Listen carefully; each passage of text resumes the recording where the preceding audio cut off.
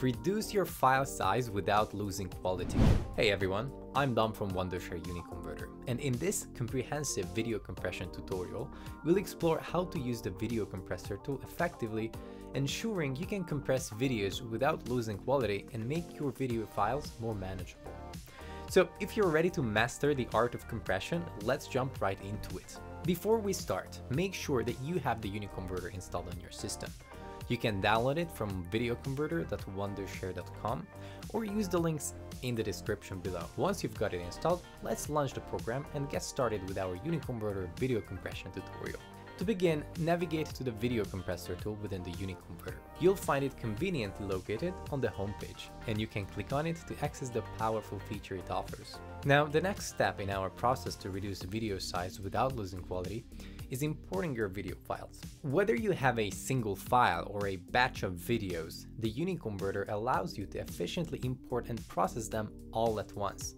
This is a great time saver if you have multiple videos to compress. Now, let's delve into the compression settings. Here, you have the flexibility to set individual compression rates for each files or opt for a uniform setting if your videos are from the same source.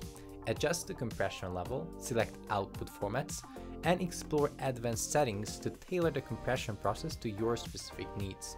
If you keep your compression rate within this green area here, it will make sure that you get the best results. Within the advanced settings, it's just best to leave everything as Smart Fit. That's how you'll get the best results. With your settings in place, it's time to initiate the compression process. Choose your desired output folder and then hit Start All. Watch as the UniConverter efficiently works its magic to compress a video while maintaining optimal quality. Once the compression is complete, you can easily access all your compressed files under the Finished tab. Now here is a pro tip for you. Share this fantastic video compressor tool with your friends. Compressing video files for email is not only a space saver, but also essential due to the file size limits, which is 25 megabytes. Other social media platforms like Twitter, WhatsApp, Discord all have file size limits that you can see right over here on the screen. And there you have it, a comprehensive guide on using the UniConverter's video compressor. Now you know how to compress videos without losing quality, making your video files smaller and more shareable.